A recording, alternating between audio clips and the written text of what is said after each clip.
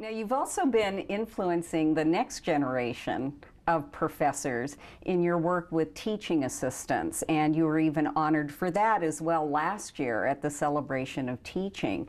What sort of impact has this training program that you've created for TAs had on them in terms of their thinking about their teaching and also the undergraduates that they work with? Yeah, the TA training program that we have, I think, has been very successful, due in a large part to the fact that we've had some fabulous graduate students that have been involved with us, as well as PhD level discussion leaders. And they've all basically decided this is something they wanted to do. Mm-hmm. So they get the choice to actually indicate that this is an activity that they'd like to participate in. That has really helped in terms of getting people that are open-minded, and they probably were mostly taught in large lecture classes that were mostly didactic, but they are generally people that are more visual, tactile learners. At least when we do our learning assessments, that's how the majority of them come up. And they then really are amazed by the kinds of changes that you see in the classroom when you get the students to do an activity rather than lecturing at them. This year we had a few students that actually were assigned and did not elect to do it.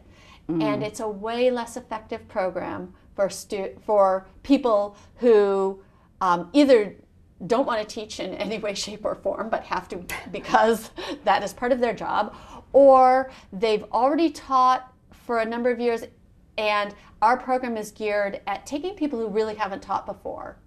And so it's to expose them to a broad range of styles and techniques and allow them to choose what works for them. Because I've had so many people say, you know, I'm not a natural teacher. I'm not like you. I couldn't go up there and, you know, do a demonstration where I have to be Keynesian. And I say, oh my God, you know, 10 years ago, I would have never imagined myself doing that either. And that is also a style that has developed out of what I've been doing. I didn't jump in and start that way. So I can show you some small steps to take, and then you can decide where your comfort level lies, because it won't work for the students or for you if you're trying to do something that is outside of your personality. Yeah, I think that's also very true in the TA training that we do as well.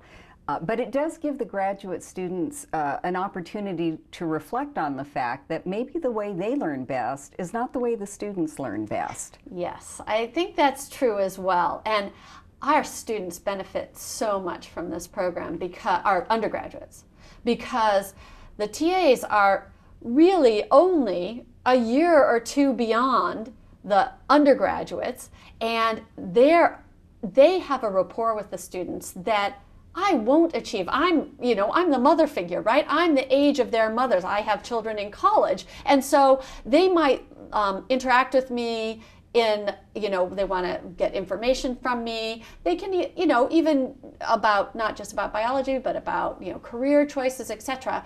But in general, I don't think they feel very comfortable talking to me about, I tried this study strategy and it didn't work.